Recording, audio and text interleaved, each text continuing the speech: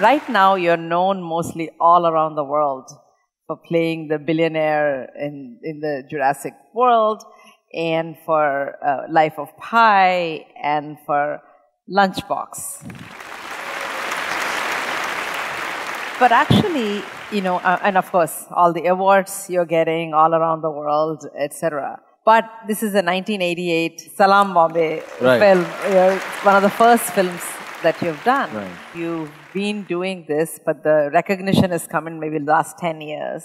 Right. So as but your work, your dedication, your interest is the same. So in what way has people's behavior toward you changed in the last 5 years?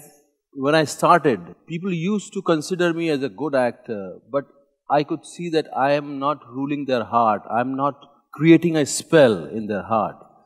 They are not carrying memories. They know that he's a good actor. They used to have a respect for me. But I could feel that they never used to carry that experience of my stories or my characters home.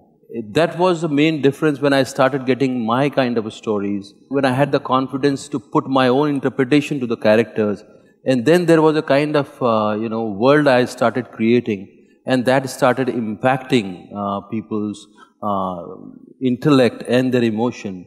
That was the time I was waiting for. Yeah. This is The Warrior, the film. So you talked about your turning point. In what way was this film for yourself a turning point? I was doing television, a lot of television, and most of the television was verbal drama. There was no behavior in it. It was mostly informative drama where you have to tell the audience what's going in your head, what you are thinking, everything you have to verbalize. Very literal. Literal. Yeah. Like, a housewife can be in the kitchen, but still if she's hearing the television, she could follow what's going on. She doesn't need to look at it. Okay. So that's interesting. Yeah. Okay. So that was a kind of limitation, and I used to struggle with it. Whenever I used to go for the shoot of these series, sometimes the producer used to get bugged. I used to hear saying them that, "Arey yaar, ye aa gaya, ye scene lamba kar dega."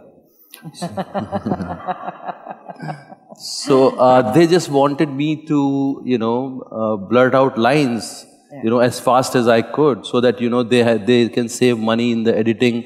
They can save money otherwise as well. They didn't want any kind of behavior.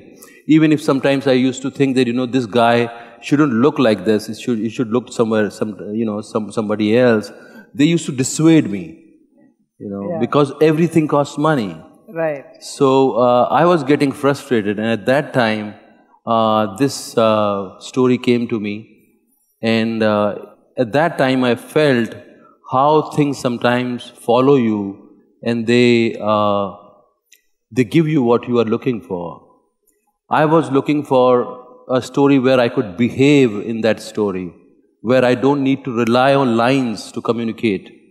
And this story came to me, and I was reluctant to go because the casting director told me there's a guy from London, and he's looking for a actor who can play warrior.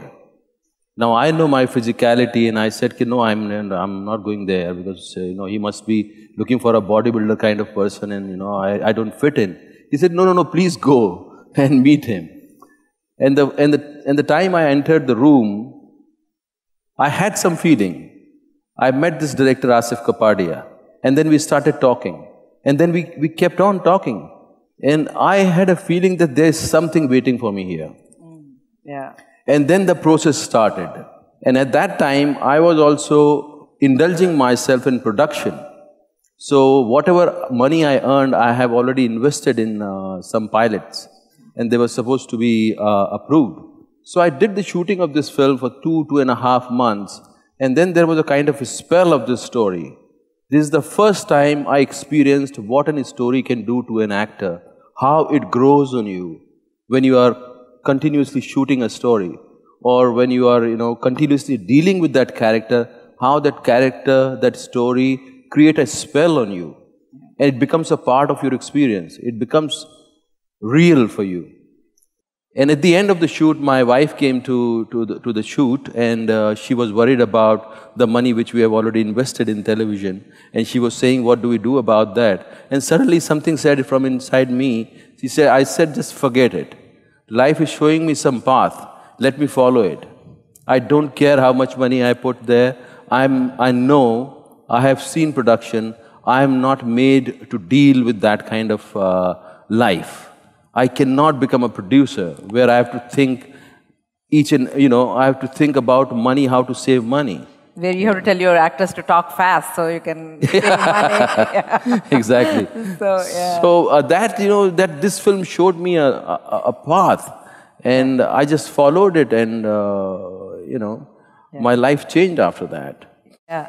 So do you find there is a difference between, maybe it's being too general, or is that the movies in the West versus movies that are made here, is when you work with Ang Lee to make Life of Pi, or is there a certain way of developing a character that's very different than when you work here, or is it just with the director? Like, there's one more thing of Maqbool, which is also another film. In the Indian cinema, that's one of the things that was really very powerful character that you played, or a powerful story. So is it that the particular director you get, or in the East versus West, are there different ways that we make films that make you an actor in a different way? See, there are a few differences, and they are very, very important differences. Like, sometimes in our industry, we are the center of the story is the image of the star, and all the departments serve that image. All the characters around him serve that image. The films which I do in Hollywood, there the center is the story, the power of the story. You can take anybody, from Tom Hanks to everybody, all the big stars, they are serving the purpose of the story, not the image of the star. So that changes everything. Because all the departments are working towards communicating that idea, that story. And people bringing their own reflection, their own experience of their life to enhance that story. Not about serving a particular image, or, star's image. If you are not doing a conventional work, if you are not following conventional, storytelling, you are made feel guilty about what you are bringing in a newness to the craft. Right, yeah. You are in pressure. Yeah. You are always like a threat. What is this guy doing? Why we are not being able to, either you should come and serve our conventional storytelling, or you are an outsider, you are creating a kind of disturbance. Yeah, I don't know if it's true or not just in acting, in about everything. I feel a lot of times here that you have to go somewhere outside and get the respect, and then you will get to do what you want to do here. Is that your experience? No, I think it's the audience which really felt nice about a person from their country getting recognition there, but not the industry. Industry only react to the business. If you do a business, if your film do business in the local market, only then you are recognized. Yeah. So they only react to business. That's sometimes it's a limitation for anybody. It's not an encouragement. So now we know you. Most of the people know you only through the characters that you play, which are most often very deep, very serious. So, is there a lighter side to Irrfan Khan? I mean, is there a goofy side to Irrfan Khan? Or are you your characters? I keep doing it, time to time, like Piku I did. Or, right, yeah. But I'm more drawn towards lighter side of life. It's just that, I didn't have choice. That's why I kept on doing all these films. Yeah. But I don't enjoy intense. but as a person, what are you? What's your idea of having fun? I am drawn to humor. I'm drawn to lightness, not the usual intense stuff. It bores me completely. I run away. So if you weren't doing films, if you want to hang out with a bunch of friends and not discuss some storyline or something of that sort, what are the sort of things you like to do? Anything. you know. I like sports, physical sports. I love to play physical sports wherever. Sometimes, you know, we used to play, I used to have cricket bat and kites in my, you know, back of my car. Whenever I used to get chance, you know, we used to just go down and play. Yeah. Earlier, I used to, you know, I used to stop my car at the street and I used to play with you know, on Sundays in town, people play cricket on roads. Yeah. So I love physical sports. I love adventure in forest.